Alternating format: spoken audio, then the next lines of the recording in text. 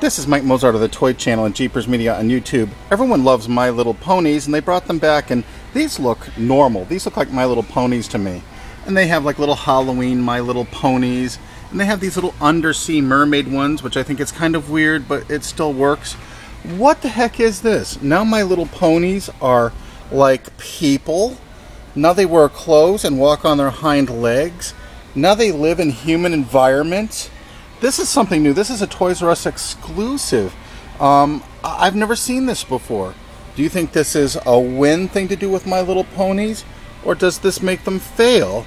I can't believe they ever took this step, because this is My Little Ponies everyone knows and loves, not this. I mean, the mermaid ones were a little stretch. I mean, these Halloween ones are just normal ponies. Here's more of the mermaid ones, which are actually kind of cute. I think they can get away with this. And, wait, here's some more of the people-ish ones pushing baby carriages. I don't know. I think of My Little Pony as that, not that. Well, what's your opinion? Mike Mozart of the Toy Channel.